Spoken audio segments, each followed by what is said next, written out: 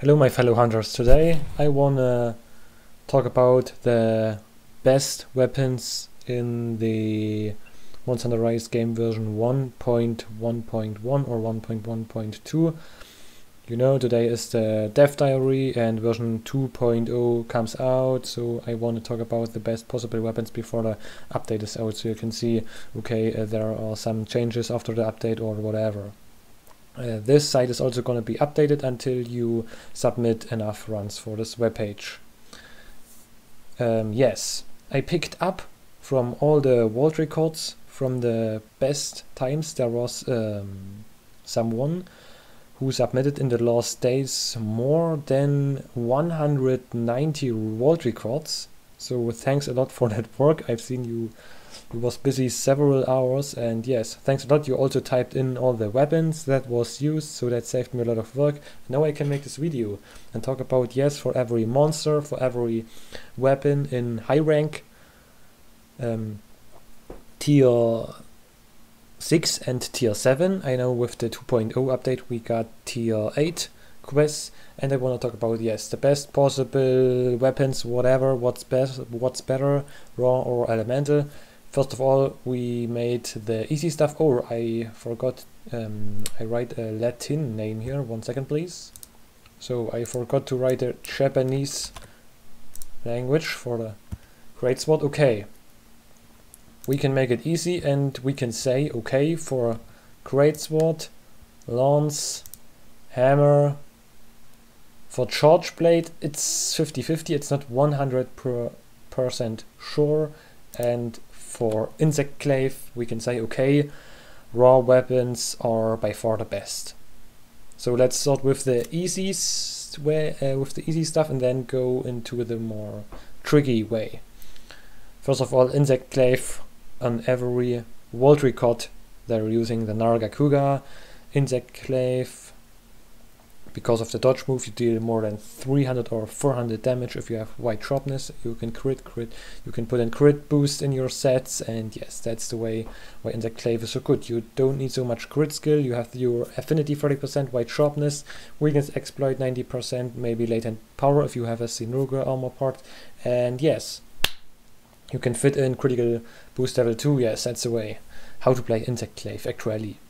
Then also with the hammer, always use the Nargacuga hammer. There was sometimes no runs submitted, so they are gray, the cells. Yes, okay. Now go further to the lance. Sometimes Diablo's lance is better, or sometimes Nargacuga, but it seems to be that the best way is to play the Diablo's lance with Bludgeoner. But if you're fighting against some monsters like Nargacuga, you can see it here. Nargacuga has hot parts like the wings, and with green sharpness you bounce off. You need Mind's Eye, so yes, if you're fighting monster with hot parts, I recommend using the Nargacuga lance. Okay, that's with lance. Now go further to the greatsword.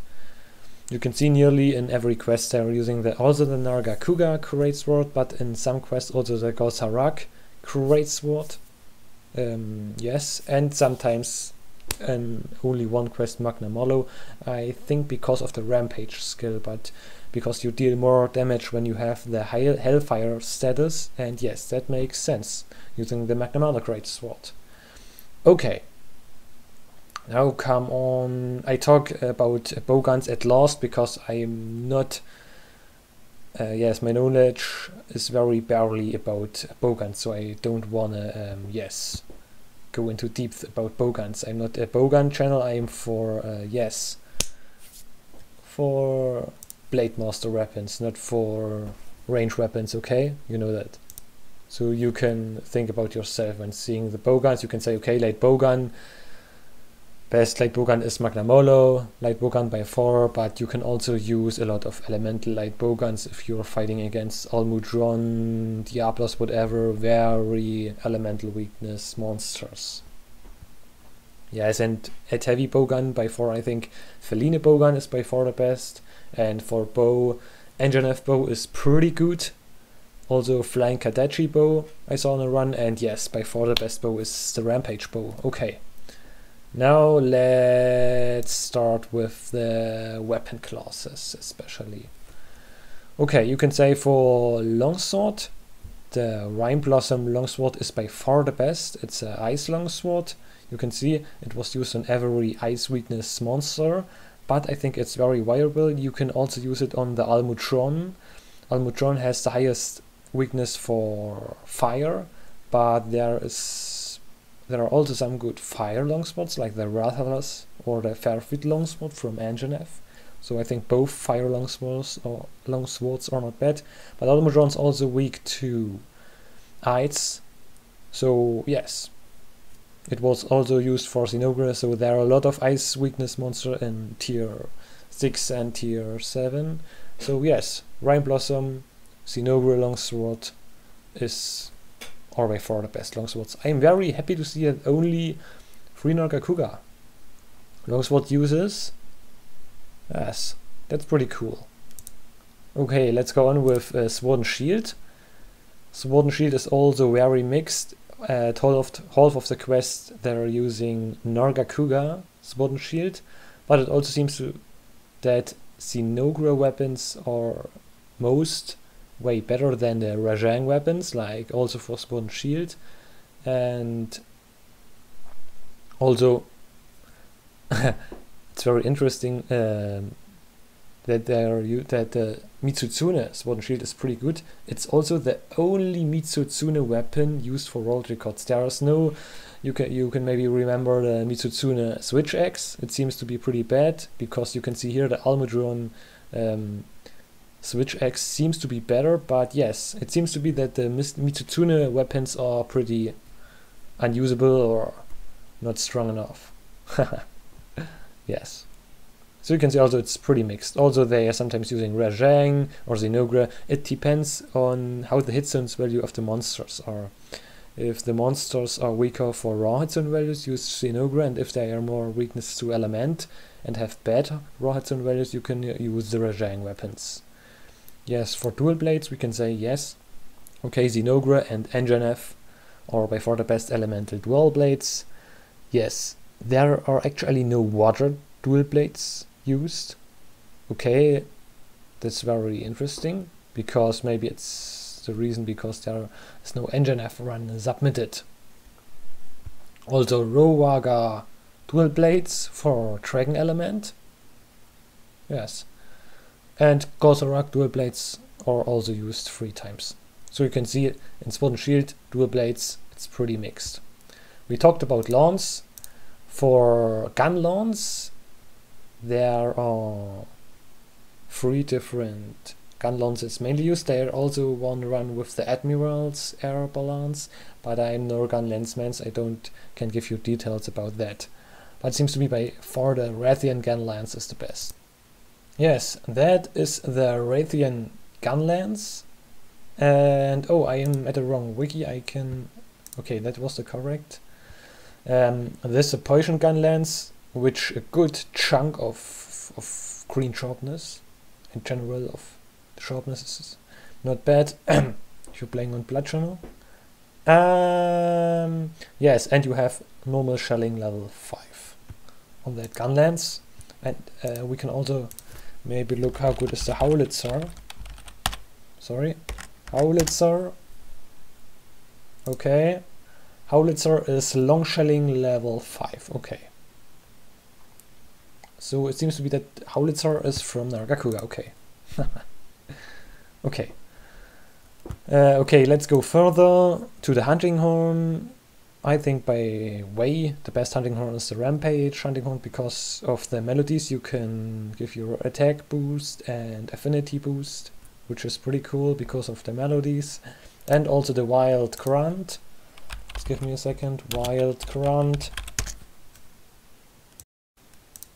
Okay.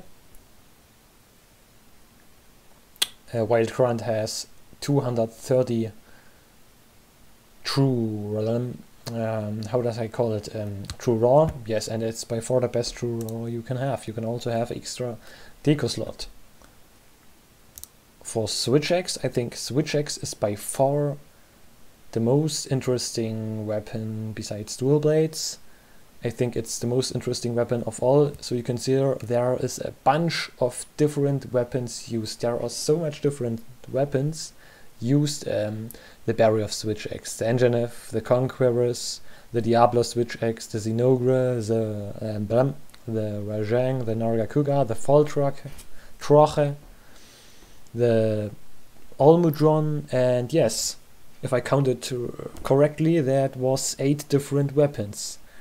And yes, Switch Axe is the most, yes, the weapon used on most different ways. So it's very hard to say this is the best Switch Axe or whatever, but it seems to be that for ice elemental monsters, Barrier is the best, and yes, for Thunder Weakness, if they are living in wet areas like Mitsutsune or Somnacan, Zinogre is the best because of the rampage skill, and yes, you can also use Rajang if they don't live in water. For Charge Blade, by far Nargacuga is the best, but the only elemental way you play Charge Blade is, I think, Thunder. On every other weakness you play Nargacuga, and if the monster has a Thunder weakness you can use the Thunder Charge Blade from Zinogre or Rajang.